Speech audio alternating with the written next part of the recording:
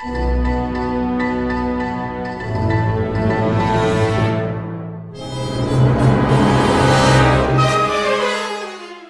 everybody, welcome to another edition of the Lab 207 webcast. My name is Mr. Kite and I will be hanging out with you today as we continue on in our terribly long series about the living world. Topic for the day is going to be innate immunity, and where we've been speeding through huge body systems last couple videos, this one we're going to start to slow down and focus in on the immune system for a couple videos. So hopefully this will be a little more digestible than the last. As always, here's your objectives. These are the things that I need you to know or be able to do by the end of this video. First one, recognize the difference between innate and adaptive immunity. And second, compare and contrast innate immune strategies found in vertebrates. So let's go ahead and jump on in. First, we want to talk about innate versus adaptive immunity. Now, we're going to go through adaptive immunity in depth later on in other videos. Just know that it is immunity that recognizes the invader and builds up a memory over time. This is kind of the idea that if you've had smallpox once as a kid, you probably won't get it later on because your immune system is adapted to it.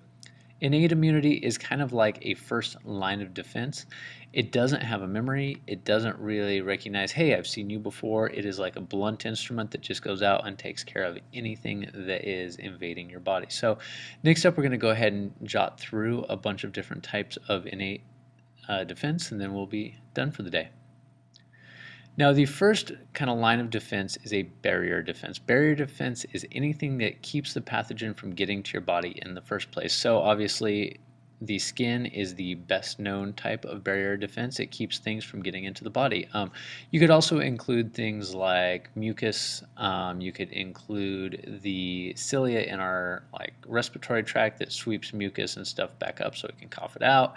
All that stuff that keeps things from getting in the first place is a type of barrier defense. Now, the next set is going to be cellular innate defenses, and these are our internal army. This is a bunch of organisms that don't really, cells that don't really have like special recognition software for like influenza or hepatitis or the cold or whatever. These are just general, like, I am going to go out and take out anything that is not part of this body. So they're not really intelligent. They are more like big dumb animals, but those big dumb animals keep our body free of a lot of problems. So let's go ahead and talk through their roster. I'm just going to kind of pump through them one at a time.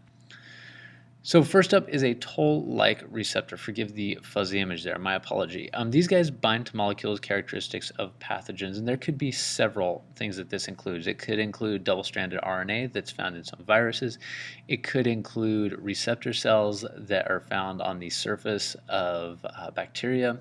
Anything that is like kind of molecular level stuff, a toll-like receptor is going to bind to that and then usually disrupt some process. So it could bind to the RNA, preventing it from being transcribed later on. It could bind to like a cell surface receptor, preventing that one cell from binding to anything else and infecting it. So this guy works at the molecular level. He usually tries to stop some sort of binding or recognition. Then we've got the neutrophils. These are killers that circulate in the blood and they engulf pathogens. So they are able to do phagocytosis, which means that they can take their membranes, surround a pathogen, and then take that pathogen into a vacuole where it will be killed using usually some sort of lysosome activity, probably lysozyme, that's going to break down that thing once it has been engulfed by a neutrophil. But recognize that these guys circulate in the blood.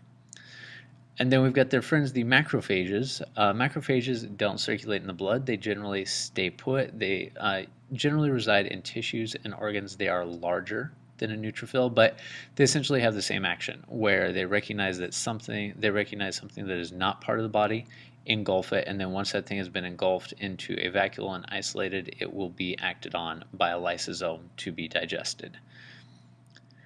We've got dendritic cells, which live in the skin, and they stimulate adaptive immunity. So in our later videos where we talk about the immune system that can recognize the invader, these guys stimulate that system. They also work to engulf other cells in a phagocytic manner. And eosinophils. These guys defend against multicellular invaders, so they don't really move around a whole lot, they don't circulate, and they don't really carry out phagocytosis. But If you've got something like Plasmodium or another multicellular invader in your body, this is going to kill them off. And now that I've said Plasmodium is multicellular, I don't know that that is quite correct. But recognize the Eosinophil is defending against multicellular invaders.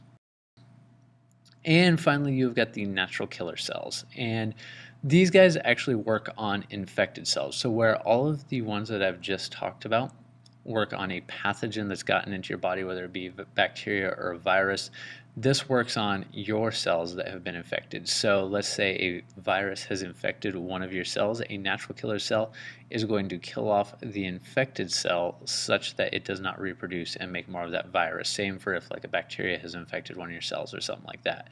Now, when we get sick, flu, cold, things like that, a lot of the symptoms that we have are actually a result of these natural killer cells killing off our own body cells. It's not necessarily the virus reproducing that makes us feel crappy.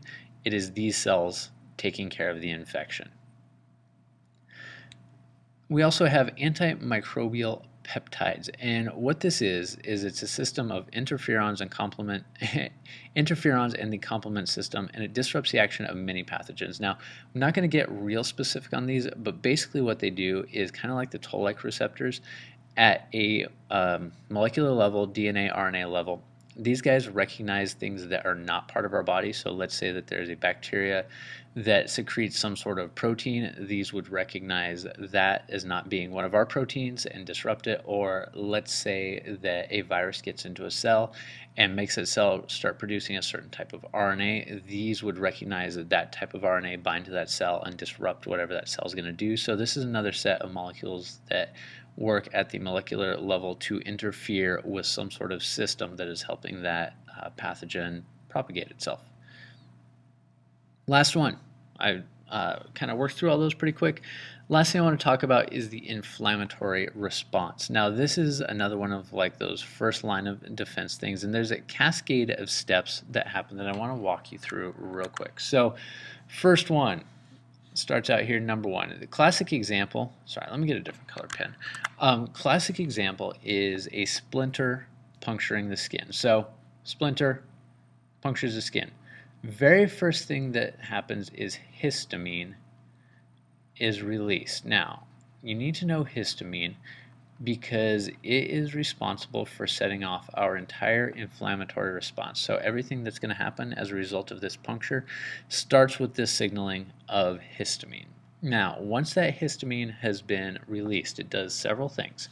First thing it does is right here, it causes capillaries to leak, releasing phagocytes and clotting factors into the wound. So we want phagocytes because they're going to come in and they're going to eat any bacteria. Phagocytes would be things like those macrophages that we just talked about.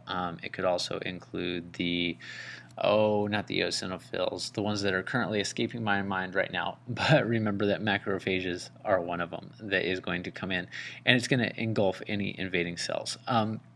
It's also going to release clotting factors, so this could be things that cause the blood to clot up.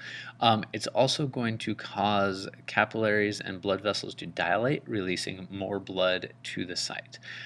You are also, those phagocytes that have been released are going to engulf bacteria, dead cells, and cellular debris. So the reason they are there is to kind of clean up the mess. They are the cleanup crew, and they want to take care of any pathogens before those pathogens can spread any further. You also have platelets being signaled to move out of the capillaries to seal up the wounded area. This would be the formation of a scab or blood clotting or anything like that. And as those capillaries and blood vessels in the area dilate, they're going to release fluid into the area, which is going to cause swelling, and the increased blood flow is what causes the redness associated with the inflammatory response. So all of this is started by histamine that is released upon the injury, and then from there you got a cascade of things coming in to kind of clean up the mess and prevent further damage. So I know that was a lot of like random stuff that I just kind of worked through real quick. Hopefully you can go back and rewind it and check it out as needed. Thank you for spending some time with us talking about the innate immune response. We will have later videos on the immune response soon. This has been the Lab 207 webcast. My name is Mr. Kite, and we'll see you again.